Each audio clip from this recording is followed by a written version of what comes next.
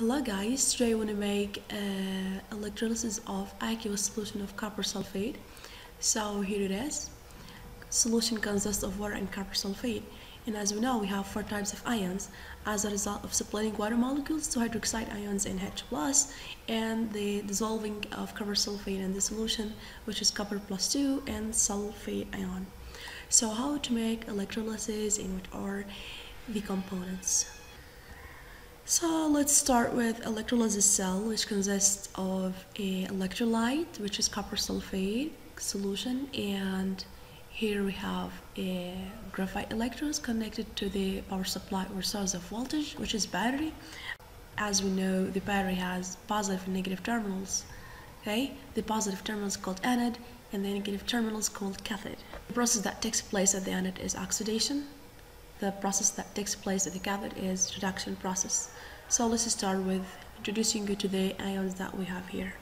As we know, the positive ions will go toward the negative electrode, and the negative ions will go to the positive terminal, which is anode.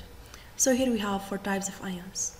According to the rule here, we have no halide in the solution. I mean, there is no chloride ions, no bromide, and no iodide. So hydroxide ion will be oxidized to form oxygen bubbles. In here we have the oxidation equation that shows the oxidation of hydroxide ion into water molecules and oxygen bubbles. What about cathode? According to the rule said, cathode has a reduction of element or ion that has less reactivity. So here copper is less reactive than hydrogen, so copper will be reduced, and here it is. But according to the half redox equations, the number of electrons transferred should be equal to the number of electrons gained. So we multiply this equation by 2, forming the same number of electrons, and here it is.